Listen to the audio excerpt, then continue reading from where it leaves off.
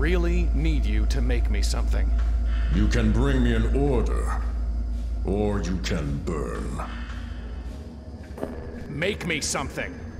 I will make you ash.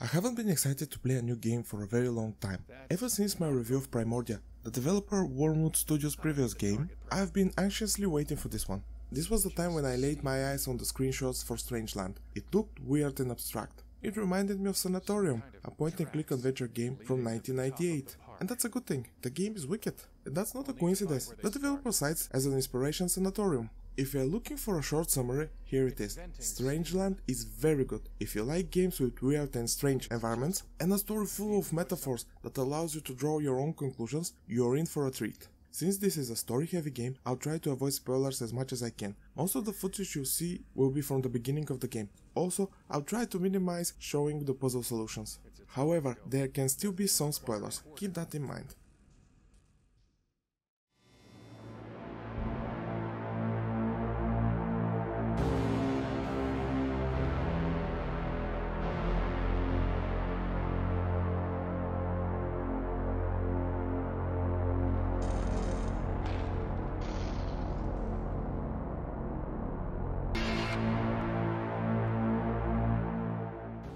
The game opens with the main character waking up in a straitjacket on a winding road above an endless abyss. A sign next to him reads, Strangeland. He sees in the distance a strange place and with no other option, he starts walking there. Upon reaching the entrance, a giant open mouth starts telling unfunny jokes. I don't want to tell you a joke.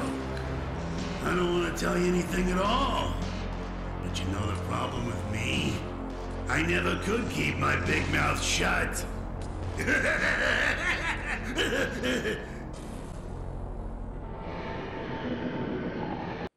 You will actually see him a lot, and every time he will try to tell a funny joke. Upon entering, a woman with golden hair jumps in the well in the middle. Wait! Goodbye, my love.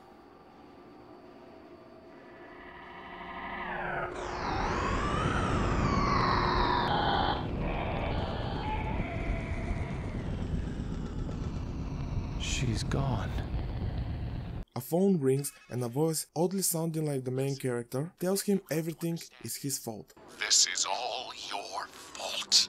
You miss all the obvious signs. You let everything slip through your fingers. And you're no good at fixing things. That's why she's dead.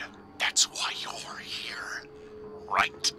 Now you must find a way to save the woman. Without getting into spoiler territory, the story is sad and disturbing simultaneously. The disturbing part is thanks to the visuals. The best part is, nothing is built, laid out, written directly, explained to the player. You have to come to your own conclusions. The whole plot is full of metaphors for things that happened. Some are obvious, for others you need to pay attention. If you do, some characters can drop hints and by the end you gather the pieces of the puzzle. If you are willing to dig even deeper, suddenly you'll find a mixture of Nordic, Icelandic, Greek mythos and British Isle folklore, maybe, intertwined in a coherent story.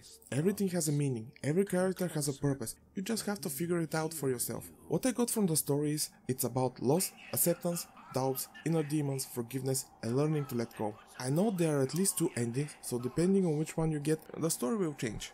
If you ever played an adventure game, you know what to expect with light twist on the formula. For the rest, you collect items, use or combine them for later use, talk to NPCs to piece the story, and get hints on what's your next objective. All this is for solving the puzzles to progress in the game. The light twists I'm talking about are the hint system and the puzzle solutions. Some puzzles have more than one solution, which is rare, I think, in an adventure game. It offers some replayability if you dive back to see what you've missed in terms of the story. Here, in the puzzles, is where my biggest issue lays, and it's highly subjective. Besides one, I found the rest of the puzzles a tad easy, however your mileage may vary. For you, they might be more difficult than for me, and I'm not a hardcore adventure game player. There is one that I brute forced, at least that's how it felt. There is no hint of what you have to do. I didn't use the phone, so I just started playing around until I realized what I had to do. Another one felt a bit too cryptic about the solution, but for the most part there was a nice escalation of difficulty. And those complaints I have might be something from my side. I might have missed a clue.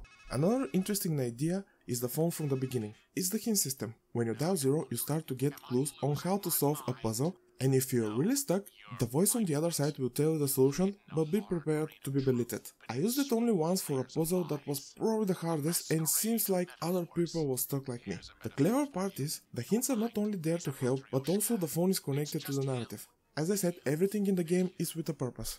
3 years ago, when I saw the first screenshots, they were amazing, but nothing prepared me for the fantastic visuals. Each new area, each new character close-up made me gasp. All the characters feel taken from a tales as old as the world, and they are to a certain degree. The amount of details put in every section is astonishing. The whole game takes place in a nightmarish version of a carnival, standing in the middle of an endless abyss. The place looks familiar yet distant and dark. A carnival should be a happy place, but not here. It's a place of sadness and cruelty, but in the sense of what we do to ourselves. You see a roller coaster in the distance, but the tracks are twisted and broken. There is a character with gazing holes where his eyes were, because he wanted to be enlightened with wisdom. His close-up portrait is haunting. Others wear these big giant man masks, and many more, all done with exceptional detail. This is one of those games that will age gracefully because the pixel art is ageless. I sent screenshots to a friend and he loved the visuals. I don't want to spoil too much, but let's just say Strangeland becomes WTF land in terms of visuals. There is a disturbing and haunting beauty in the art style that will strike your eyes. The color scheme used in the game helps a lot to sell the atmosphere. There isn't much warmth in the game. Most relevant are black and brown. However, there is another one, purple. I might read too much into this, but I think there are two reasons for using it. First one is simple, it just stands out from the rest. The second is a deeper reason, again like everything else. Here is a quote. The negative meaning of purple are decadence, conceit and pomposity. Purple is also a color of mourning. Purple have been used in the care of mental nervous disorders because they have shown to help balance the mind and transform obsession and fears. End quote. I've done some digging about the game and I'm pretty sure I'm very close to the meaning behind it. Sound is excellent also. The music is primarily ambient synth tracks, non-intrusive, just playing in the background, and it manages to sell the dark atmosphere painted by the visuals. When something important happens, music picks up to emphasize the significance of the event. It's not a soundtrack I would listen outside the game, but I appreciated how well it fits the tone. Voice acting is solid. A personal standout is Wormwood the Magnificent, a coin-operated fortune teller, he's just ahead, with his smoky silk voice. Not gone, Querent. Nearly dead. Again and again she comes to this well, to weep and leap at the sound of the shriek. Which of you will save the other?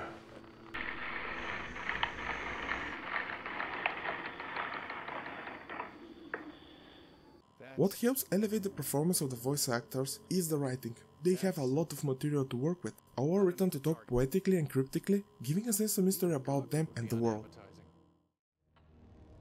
Besides some of the puzzles, I can't find other faults, and this makes me infinitely happy. The game is a success from whichever point I look at it. What sets out to achieve, it does it exceptionally well. And what's that, you might ask? Telling a mature story in a twisted and dark carnival.